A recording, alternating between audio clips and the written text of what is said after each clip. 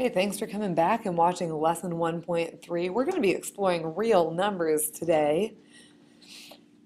Yes, there are numbers that we consider imaginary. That's for another course. But today we're just going to be talking about real numbers. There are lots of different numbers that are classified as real numbers. This lesson is really vocabulary intensive, so it would be a good idea to write these vocab words in your notes or maybe even make some flashcards because I want you to know what type of number is what. Our first type of number is called natural numbers. Natural numbers are numbers that you have probably known since you were about 2 years old. Those are the numbers used for counting. 1, 2, 3, 4, 5, etc. Those are all called natural numbers.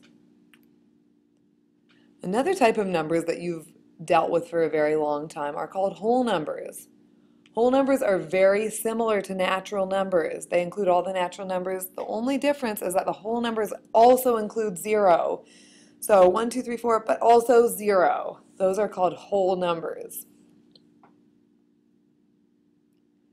Integers, you started really dealing with these last year. You've seen them before, but integers, everything that we've seen above is also an integer, like 1, 2, 3, 4, but it also includes negative numbers. Not all negative numbers, but just whole numbers and their opposites. So -3, -2, -1, 0, 1, 2, 3, these are all integers. So whole numbers and their opposites. Integers don't include something that's a fraction or a decimal in them, but they may be positive or negative. Rational numbers, I like you to look at the word rational and say, hey, what's the root word of rational? You can see that ratio is the root word of rational. I'll give you the technical definition for rational numbers, and then I'll try to explain it in a way that makes a little sense. Okay, rational numbers, they're any number that can be written as a quotient of two integers. Remember from your first lesson that the word quotient means to divide. I like to think of this, it's any number that you can write as a fraction. If you have an integer over an integer, like 3/4, -6/7, etc. Numbers that can be written as a quotient of two integers or can be written as a fraction, these are called rational numbers. So 2.4, 1/2. -6, that could be like -6/1. 0.45, you could write that as 9/20 or -3/4. Most people do a little better when they look at the decimal form of a number. If a number is rational, it always does one of two things. It either terminates, so think about Arnold Schwarzenegger or something, the Terminator, he ends people's lives. So the word terminate means ends, end, or repeat. So your number is always going to end or repeat here. Okay. What goes along with rational numbers, often if there's something that is rational, we know there's going to be an opposite there. There are irrational numbers. Irrational, if you've ever heard someone say, hey, you're irrational, they usually say you don't make sense. Okay, irrational numbers, when they were first discovered, people thought those numbers don't make a lot of sense.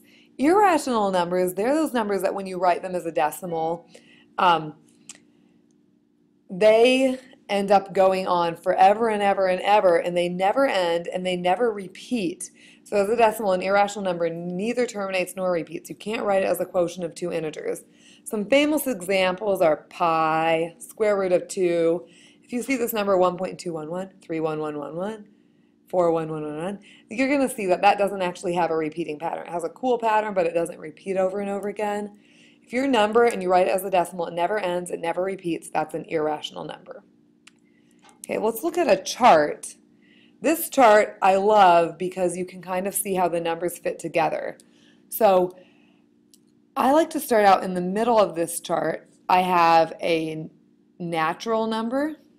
Okay, natural numbers, remember those are counting numbers, so something like 2, 5, 310. These are all some natural numbers. Whole numbers, everything that's in this first category, natural numbers, it's also a whole numbers, but whole numbers also include a little more. So whole numbers also include just 0. But anything that was natural, you know, like 2, 5, 3, 10, 1, 15, those are all whole numbers. When you move up out in the box to integers, you'll see everything that's inside it, natural numbers and whole numbers, that's also an integer. But integers might have negative numbers too, as long as they're opposites of whole numbers and they don't have fractions or decimals.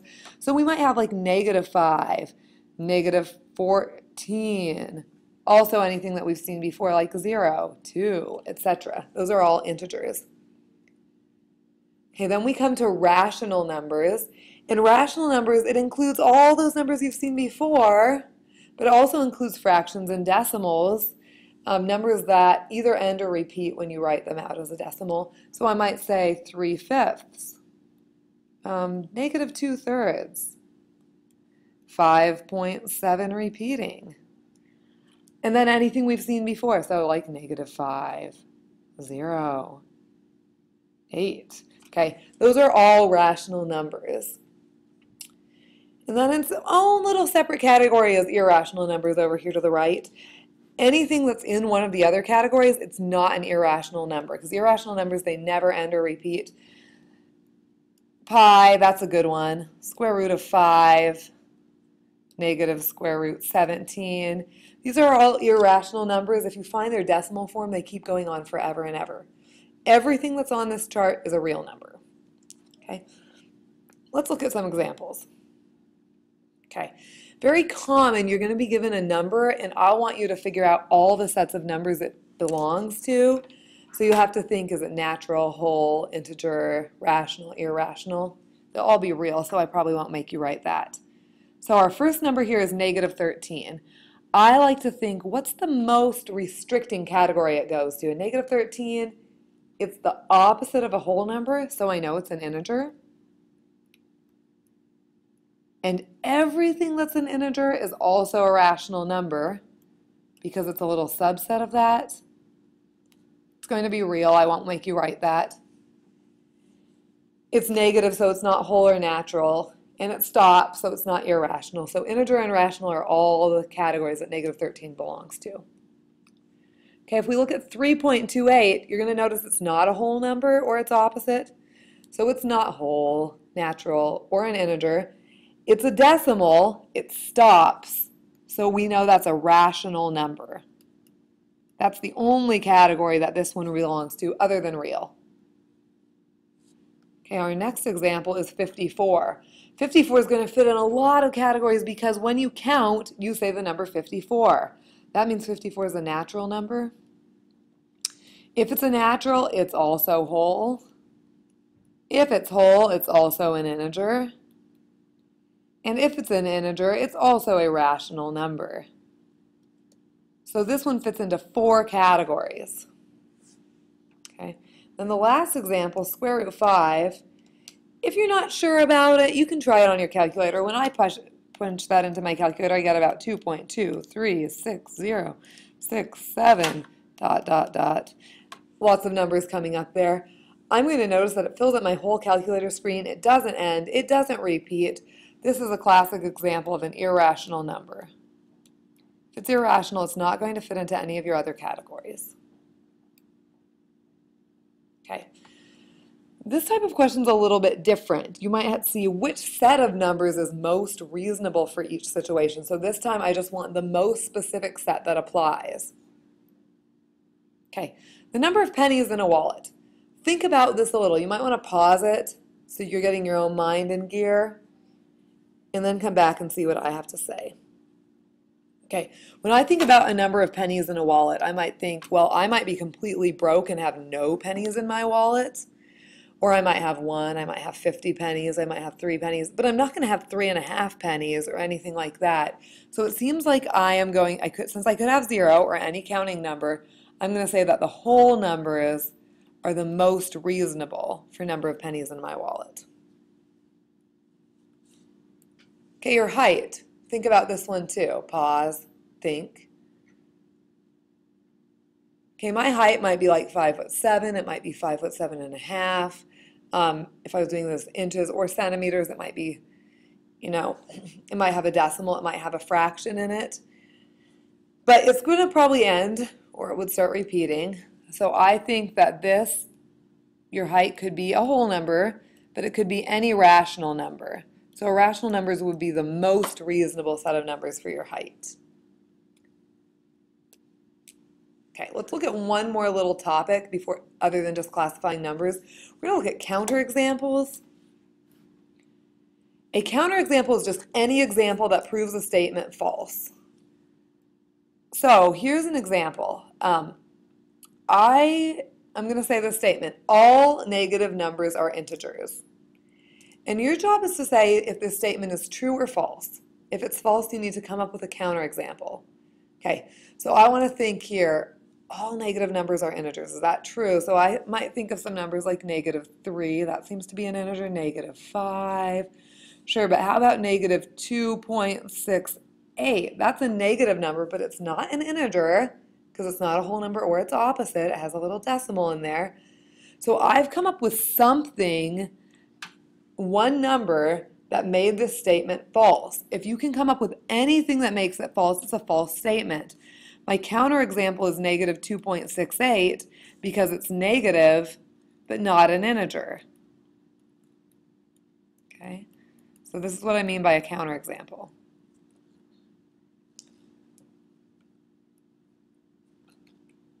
Okay, here's this one. No irrational numbers are whole numbers. If you think back to that little chart we had, it's like whole numbers in here and irrational was over there. Hope you can see that there's no overlap there. They don't. If it's whole, it's not in the irrational category. If it's irrational, it's not in the whole category. So this is actually a true statement. No irrational numbers are whole numbers. If it's whole, it's going to be rational, not irrational. Okay, this one. The square root of a number is always less than the original number. Try this one on your own for a second.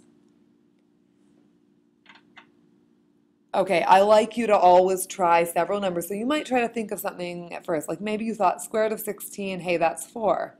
Okay, well there the square root's less than the original number. How about square root of 25? That's 5. Seems to be still happening. But when you're trying to come up with numbers, you need to get creative. Try to think of 0, 1, maybe even some negative numbers, some fractions. See if this always seems to be true. If I try the square root of 1, I get 1. Then the square root wasn't less than the original number. If I want to be really clever, I can say, hey, square root of 1/4. That's 1/2. This time, the square root of the number is actually bigger than the original number. So because we've seen at least one example where the square root of the number is not less than the original number, we say this is false. If you're like 90% of the class, you probably use the counterexample that the square root of 1 equals 1. Which is not smaller. Or you might have used the square root of 0 equals 0. You only have to actually come up with one counterexample.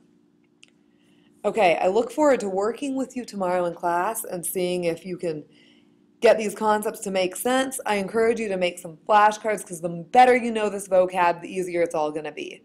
Thanks for watching.